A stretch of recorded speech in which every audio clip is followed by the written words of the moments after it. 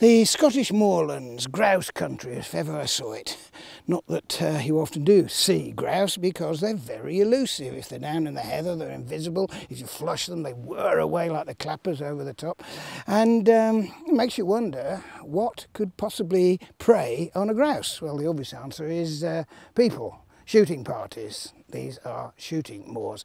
And in terms of natural predators, grouse, let me see, the occasional bird of prey, and foxes, yes, I would expect that. But they do their work at night. At this time of the day, they'll be hidden away in the woods, somewhere up there.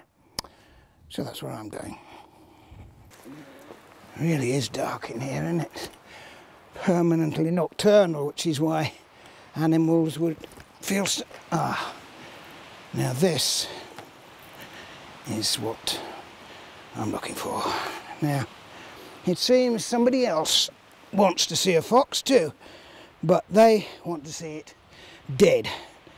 This is a snare. It's intended for foxes, and it would have been put there by a gamekeeper, although of course he will be working on the instructions of the landowner, who presumably owns the shoot and makes a fair amount of money out of grouse shooting. They don't want the foxes eating the grouse. But of course you can't have a little label on it saying foxes only, even if you accept that's what it's for, because any other animal could get stuck in there. A badger very easily could get stuck in there, a deer could get its foot in there. I'm not going to demonstrate it, but what happens is that this loop will close tightly round whichever bit of the animal it's got. It is in fact a legal snare, I hasten to add that, but being legal doesn't make it any less lethal. Rather sick play on words there, lethal though legal. And it's also in a position here where it could be even nastier, because if the animal gets in there, and again I'm not going to demonstrate, it would pull that tight. It's then got a much longer piece of wire which will, because it's struggling, almost certainly get caught round these branches. And another thing that very often happens, unfortunately, is that the animal will then strangle itself by sort of trying to pull away, and it'll dangle down there. And just to make sure that foxes and anything else are lured into this area, over there, is it a rubbish tip? Is it a new landfill site? No, it's a stink pit, because believe you me, it does stink. And of course the smell of rotting animals' flesh and various other nasty things, I'm not sure how far I'm going to go in and investigate, will bring animals in from quite a long way out. But this, the stink pit, is a bit more basic a name. And that will attract all sorts of creatures, and I hasten to stress that, all sorts of creatures. It doesn't matter that this is meant for foxes, it's all sorts of creatures.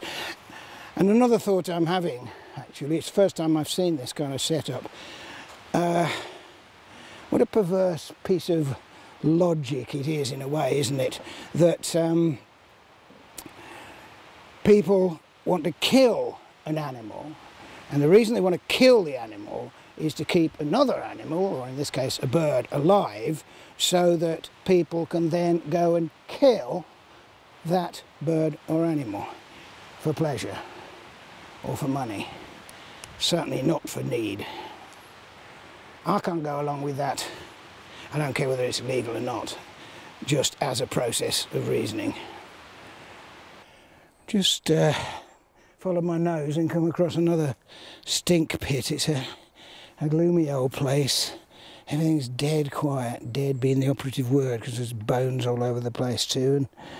And snares, one here, all around the edges, and a great line of them stretching away through the woods. And when I say a great line, let me prove it, because I'm going to count them. Okay, and there it is. Number 67, yep, 67 snares set in a line right across this woodland. No animal can come from the outside of the woods, as it were, and back into the safety of the woods without passing through this wicked wall, as it were.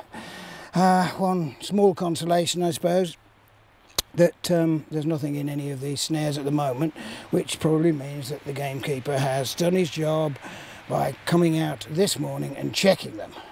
But what will be there tomorrow morning, he doesn't know, we don't know, nobody knows. The animals don't know. It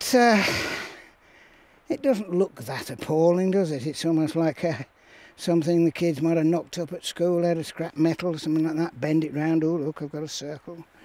But believe you me, this little thing can catch and it can kill. Nevertheless, as I said, this is a legal snare. What makes it legal, I'm not going to touch it, but if you can imagine something going in there, then this loop would close up. But because that is free running, that bit there, it will actually loosen if the animal struggles, so it won't immediately lock. And to make sure that it doesn't lock, there is a little stop piece on it. I can't actually see it, it's around here somewhere, but that means that you get to a minimum size, but frankly it isn't much bigger than that, which a lot of animals would still be strangled by. And of course also it should be checked every 24 hours. But here's the thing, legal or not, any animal can be caught in one of these snares. Any animal. It could be a badger, it could be a dog, for example, and it often has been a dog. And 24 hours, well, I heard a story of a dog that got caught in one of these and died within 40 minutes. And certainly 24 hours is quite long enough to take the life of whatever has been caught in one of these things. So, I said it before, legal it may be, but lethal it definitely is.